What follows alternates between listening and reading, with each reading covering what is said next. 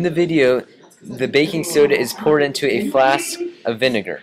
When the baking soda and the vinegar react, the balloon is inflated because of the CO2 production. Then, once the balloon inflates, the car is tipped and eventually pushes the car down the track. When the baking soda and vinegar react, the change in entropy and enthalpy is greater than zero. And since entropy is a bigger factor, the reaction is spontaneous. When the balloon inflates with carbon dioxide, it applies a force to the car, which then pushes it down the ramp. So here we start with the balance equation of acetic acid and baking soda is produced through these products. So we need to make 300 milliliters CO2, so our balloon will inflate to tip the car.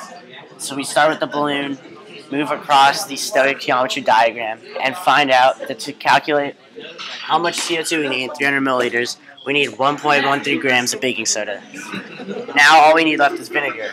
So to produce 300 milliliters of carbon dioxide, as we move across the stoichiometry table, we end up needing 15.9 milliliters of vinegar and 1.13 grams of baking soda to get our 300 milliliters of carbon dioxide.